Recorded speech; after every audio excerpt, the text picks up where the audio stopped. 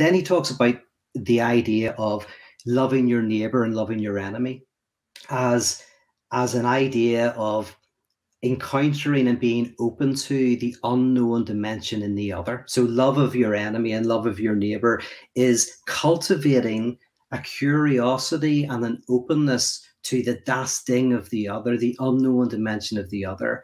And for me, we need communities, weekly communities where you go once a week and through art and music and sermons, we invite ourselves to remain sensitive to that unknown dimension in the other.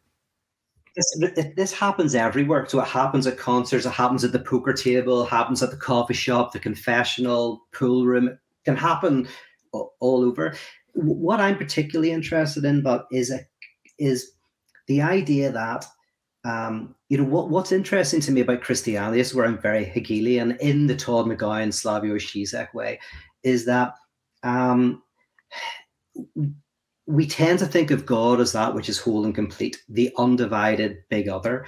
But in this notion of the self-divided God, you have this notion that the antagonism is not just in me, and I can fantasize that in another life there is something undivided. Or what's more common today, we have possible world theories where I'm unhappy in this life, but I imagine a possible world where I was with that woman and I would have been happy, right? So the undividedness is not in the actual world, but I, like a good analytic philosopher, have my possible worlds where there's an undivided Peter Rollins running around, and that makes me depressed. Right.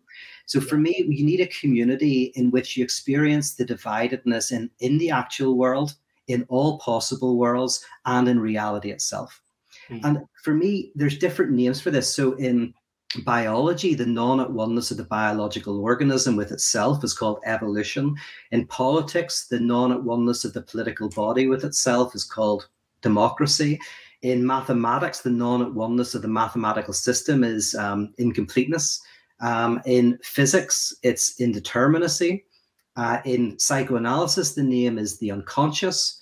And in Christianity, the name is crucified God or salvation.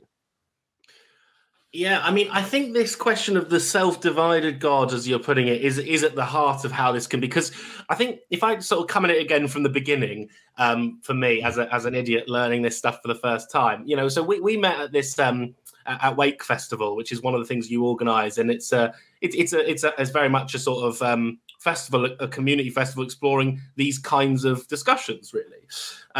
So my sort of interpretation of this thing, and especially the name Wake, I thought the idea here, I assumed without knowing that the connection between religion and psychoanalysis here was that basically psychoanalysis can save you from religion. It can wake you up, So, you believe in the fantasies of religion, but or one believes in the fantasies of religion, but psychoanalysis can be a tool in sort of showing the structures of thoughts which kind of underpin those fantasies. So in this sense, in my sort of naive way of thinking about this relationship, I was thinking that, well, psychoanalysis describes the structures of thoughts. And this goes to what you said about basically through Lacan, this idea of a divided subject, I guess, the subject coming into being through and in language and so on, as therefore lacking fundamentally.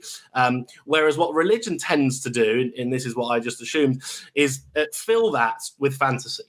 So I suppose I'm saying, I thought you were going to say that the relationship between religion and psychoanalysis is that religion sort of believes in the fantasy, whereas psychoanalysis kind of shows the structures of that fantasy and therefore kind of releases the hold of the fantasy on the subject.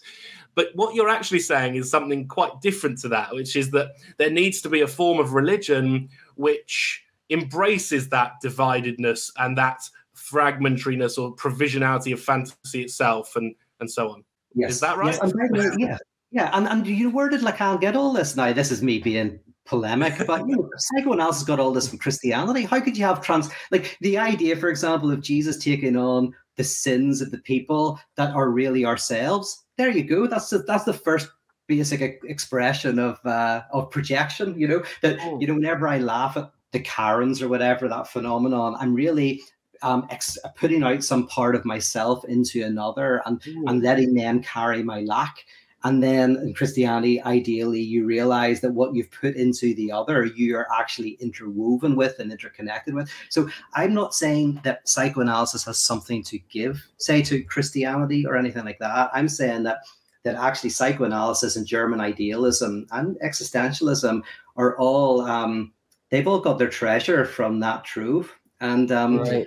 and so wake is not about waking up. Wake is a death ritual. A wake is in Ireland whenever, you know, someone has died and you have to mourn that death. So I make a distinction between a community, because a community basically gathers together around a shared set of beliefs, a shared set of practices, and a communion. A communion gathers around a shared loss, the death of God, right? So a communion is a meal around the death of God. So what I want to do is not create communities in which we have shared beliefs and shared practices, but communions in which we're gathered together, realizing that what links us all together is castration, that we are all divided. And that's, again, for me, a theological project. Interesting.